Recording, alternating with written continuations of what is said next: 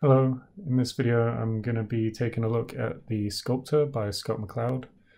I'll take you through a little bit about the author, we'll have a look at the physical book itself, I'll go over some rough points about the plot and also give you some thoughts about whether or not I enjoyed it and how I got on with it when I read it.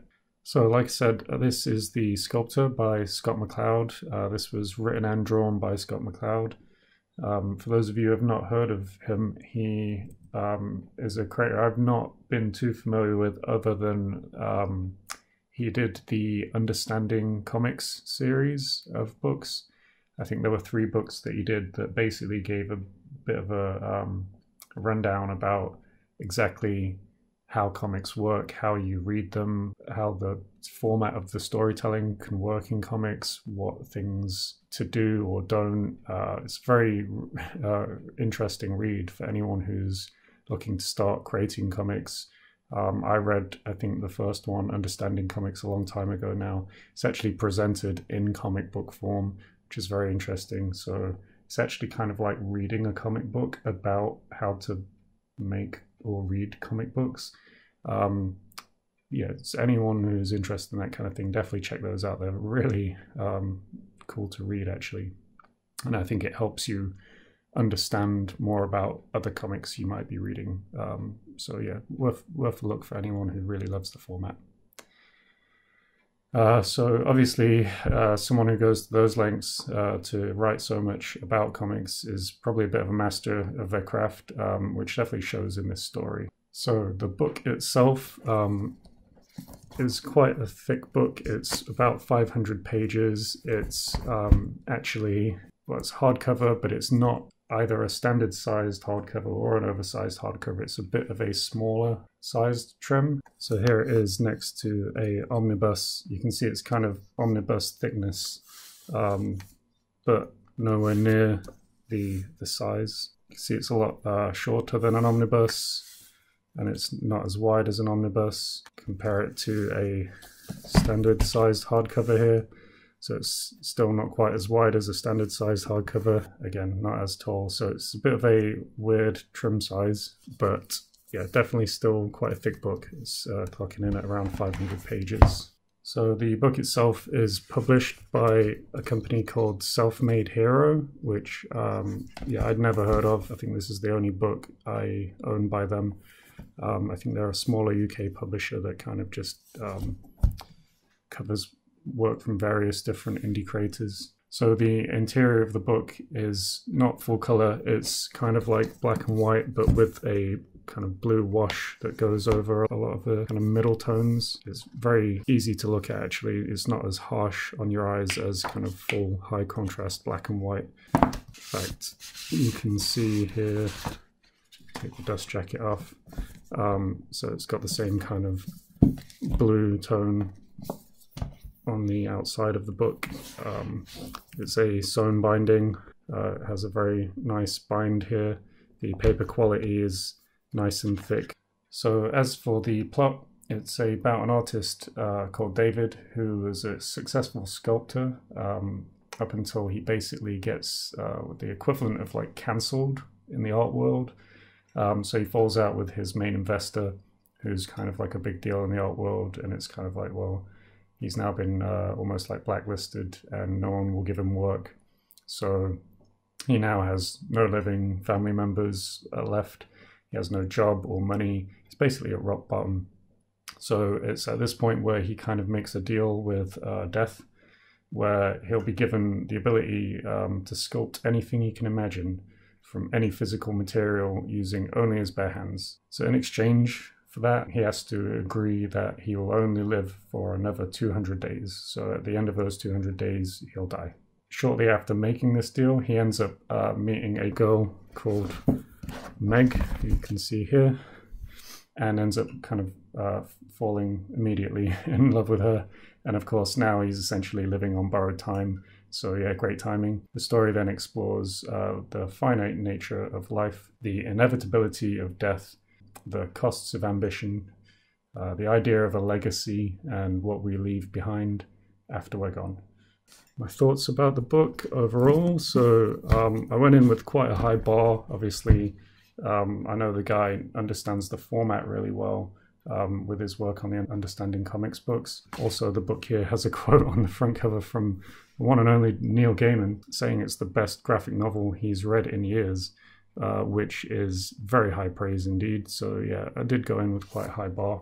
And I definitely wasn't disappointed by the ability for this guy to present a very clear story. The artwork's very crisp and clear.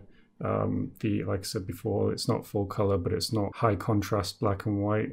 So I found it very easy to look at. The panels and stuff are all different sizes, and he kind of uses it very expertly to tell a story very simply where it needs to be, and uses kind of his tricks up his sleeve where he really needs to kind of use the strengths of the format. So a good example of this. So this bit here, David gets dragged to a party. So you can see here huge crowds of people.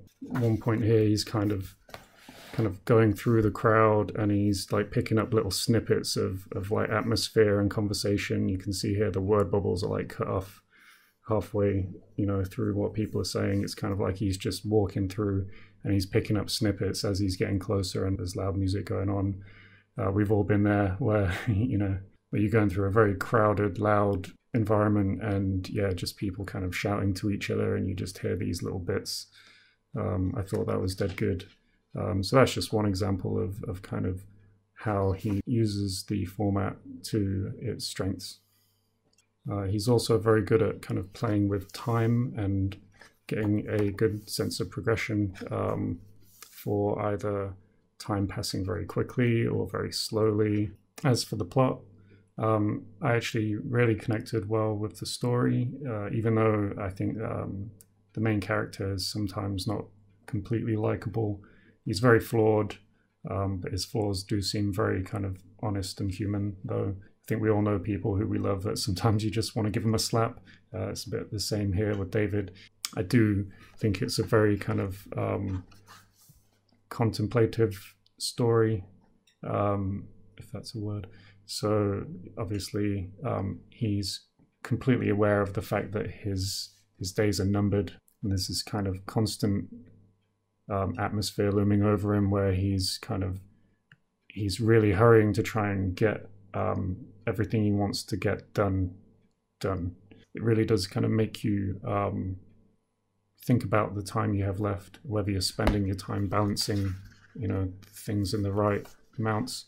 I think that's something I can relate to quite strongly. I think those kind of ideas are very universal as well. A lot of people will probably relate to that quite well, since, we've all kind of got things that we want to try and balance in our lives.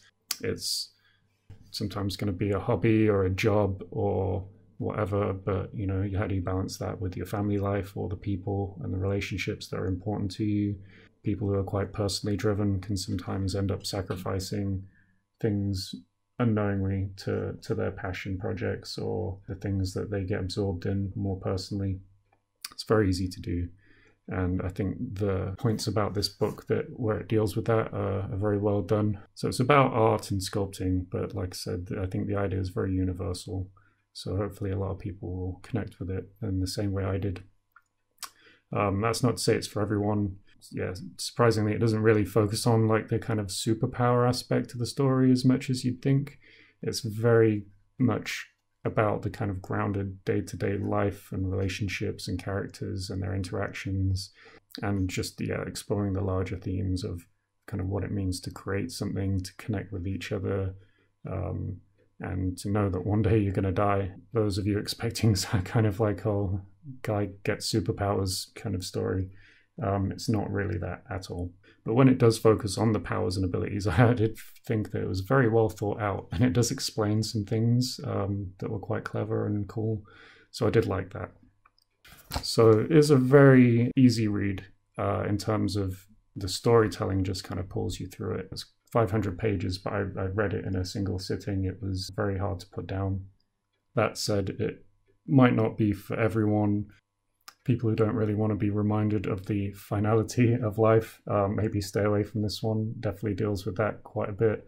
I think as well, it's not the happiest of stories. There's definitely a lot of conflict in here, a lot of kind of things that might bring back memories of bad relationships or elements of bad relationships that I think were presented quite honestly and well in the story. Those things definitely kind of connected with me. I think overall, I really enjoyed it. Like I said, I went in with a high bar, and it definitely was a great read. I don't know if it kind of met my expectations. It definitely didn't go the way I thought it would go, but I really did enjoy this book. And yeah, I recommend it to anyone who wants to see a kind of master at work in regards to Scott McCloud. So yeah, overall, really good book. Not for everyone, but you could probably say that about any book. So I'm not going to give this a score or anything like that. I don't know if it's really the kind of thing I want to be doing on my reviews. I'll just kind of figure that out as I do more of them. But I just wanted to kind of give everyone a bit of a sense about what this book is and put it in the spotlight so that you know it's out there. And if it sounds like the kind of thing you'd enjoy, then you should check it out. If you've read this book, let me know what you thought about it in the comments. And yeah, thanks for watching.